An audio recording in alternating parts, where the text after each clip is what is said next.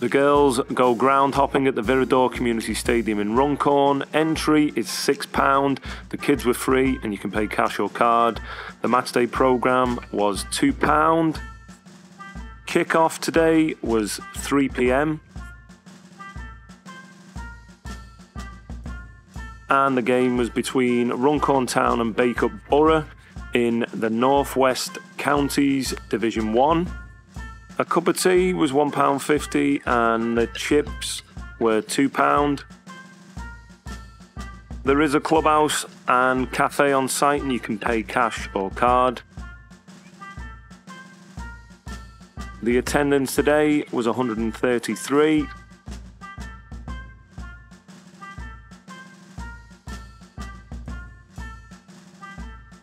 Runcorn got themselves a deserved 1-0 win and we picked up a pin badge for £3. That's quite interesting, isn't it, to actually look at this overview of what a day at non-league football looks like on a Saturday afternoon. You know, and you can also see where he was, you know, detailing what they all had, you know, how much it cost, and you know, the programmes, the chips, the tea.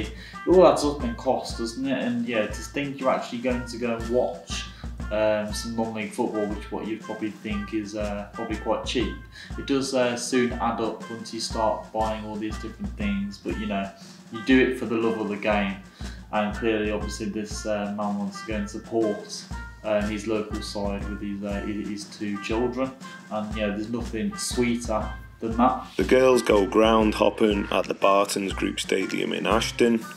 Entry was £6 and you can pay by cash or card. Kick-off was at 3 p.m. The game was between Ashton Town and South Liverpool FC in one of the North West Counties playoff finals. There is a bar and separate cafe on site and you can pay cash or card.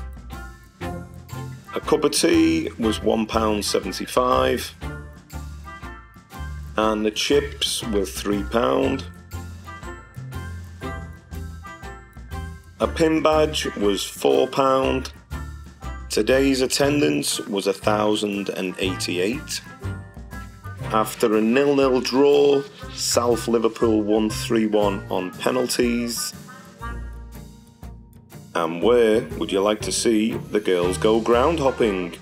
It's great as well that you can get this far of that daughter bond, you know, and establish that real connection with your children simply by just going and watching the football. And obviously, you know, that football's not for everybody, so I'm sure the dad is most certainly glad that he's actually been able to find common interest and being able to actually get his daughters into football, which is really positive. And obviously the girls seem to enjoy it as well, because you know they're the youngest ground hoppers in the world, and yeah, they like to go and see different grounds and watch different football matches. And for this one here in particular, you know, the fact that it's a you know, not two non-league teams and it's a playoff final, so it's a big game, and that they got quite a strong attendance from non-league. You know, getting over 1,000 people to come and watch you on a Saturday afternoon isn't bad going at all, I must say.